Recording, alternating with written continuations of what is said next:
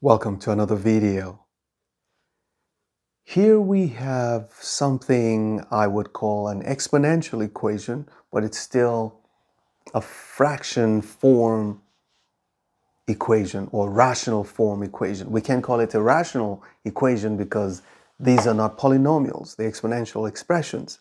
So, what can you see just by looking at it? Because that's the key to solving this problem. If you look at the top, something in your mind is telling you that 8 is the cube of 2 and 27 is the cube of 3. So whatever we're doing will have to do with 2 and 3. If you look at the bottom, your mind is telling you that this is 4 and 3, 4 times 3, and 4 is still a power of 2. So it makes sense. This is 18, which is 2 times 9. Yeah, and it's just a combination of 2 and 3's. So it is just reasonable for you to think that whatever you're doing will have to do with 2's and 3's. And that would be the key to solving this. Let's get into the video.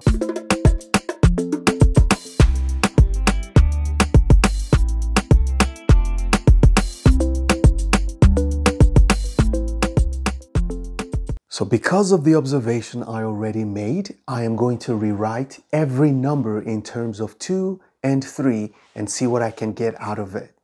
Okay, so I'm going to say that what I have on top is going to be 2 cubed raised to power x plus. This is going to be 3 cubed raised to power x divided by, this is going to be 2 squared times 3. You see that? Raised to power x, and this is going to be 2 times 3 squared raised to power x, and the answer is 7 over 6. Okay, that was my first move, and it's a good move because now I can pull this x inside and take the 3 outside. You can decide to write this as 2 to the x cubed. Now we have it.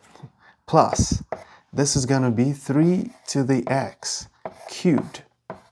Because you see, you can multiply these two and you get 3x, and then you switch them.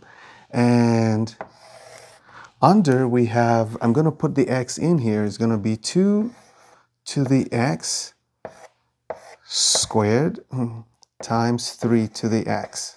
That's it. Plus, here I have 2 to the x, and here I have 3 to the x, but squared.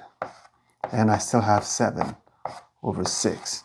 What I'm going to do is make my life easy. I'm going to replace 2 to the x with another variable, 3 to the x with another variable. So I'm just going to have 2 variables here instead of 1, but it will make things a lot easier. So we're going to say I'm going to pick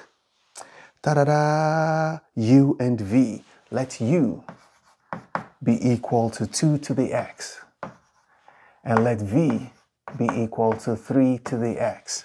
So I'm going to rewrite the whole of this. I'm going to have, this is going to be u cubed plus v cubed. So I have u cubed plus v cubed, u squared times v plus u times v squared. U times v squared equals 7 over 6. I can clearly see something already. This is the sum of 2 cubes. We can have a factor that is u plus v. So we can write this, if you factor the top, you're going to have u plus v multiplied by u squared minus uv plus v squared. That's the factored form of the top. And the bottom is going to be what's common. uv is common to both of them. So we have uv times, this is going to be u plus v. Okay. Ta-da-da! This is equal to 7 over 6. Now this can cancel this out. So that what we have, let's cancel these out. Let's see if this shows. Tap, tap. So we have u squared minus uv plus v squared over uv will be equal to 7 over 6. Now, what is on top contains this also. So, should we split? It's not going to help us splitting. So, I think if we cross multiply, we might end up with something that can be factored. We might, okay? And if we can factor it, then it saves us. So what we're going to do is cross multiply. We're going to end up with 6u squared minus, you know what? Because I don't want to repeat this line, I'm going to multiply this also by 6. So this is going to be plus 6v squared. When I multiply this way, I'm going to get 7uv, but I'm going to bring the 7uv back. This 6 is going to multiply this, so we'll end up with negative 6uv minus 7uv. That's negative 13uv. And what you have here is going to be 0.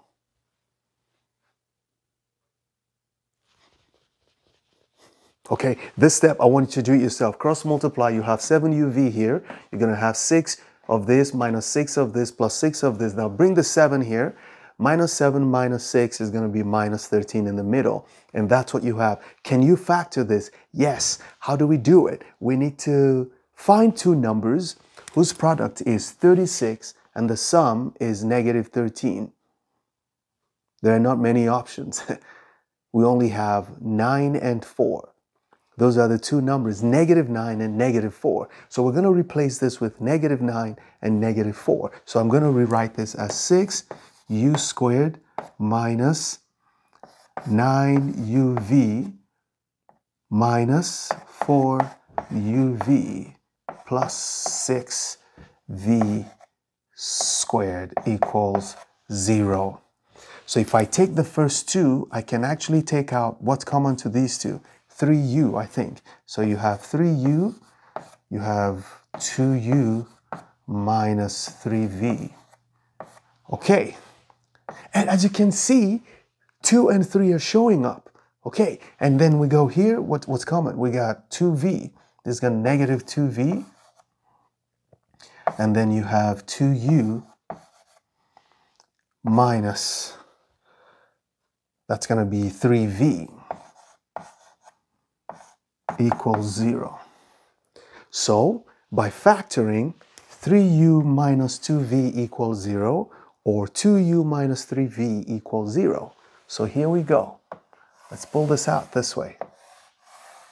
So from here, we can say that 3u minus 2v is equal to 0. And we also have 2u minus 3v equals 0. 2u minus 3v is equal to 0. So what do we do here? We should make fractions, because in this case, only fractions can save us. We can't try to do anything fancy. Okay? So, ta-da-da! We can say that 3u is equal to 2v. So if you divide both sides by 2u, now whenever you want to make a fraction out of things like this, you pick something from here and pick something from here. So if you divide both sides by 2u, you're going to end up with 3 over 2 equals v over u. Nice. Okay, and the same thing here, we're going to say that 2u equals 3v, and that means that if we divide both sides by 3u, we're going to get 2 over 3 equals v over u. It's just a flip. So this one is flipped, this one is not. Okay, so let's see. What exactly was u? We said u is 2 to the x and v is 3 to the x. So for this one, we have 3 over 2 is equal to v over u. That's going to be 3 over 2 raised to power x. 3 over 2 raised to power x. And we can clearly see that this must be 1. X is 1. So that means x is equal to 1. Let's go here. 2 over 3 is equal to v over u. But what is v? V is 3, and this is 2, so that's going to be 3 over 2 raised to power x. But remember that we just cannot see it. Whenever you have this, you can flip the fraction inside and change this exponent to negative. Okay, let's take one more step. So we can say that 2 over 3 is equal to 2 over 3 raised to power negative x. So that means the power here, 1 equals negative x, which means x equals negative 1. So we've got two possible solutions. X is in the set negative 1 and 1. Actually, these are the solutions.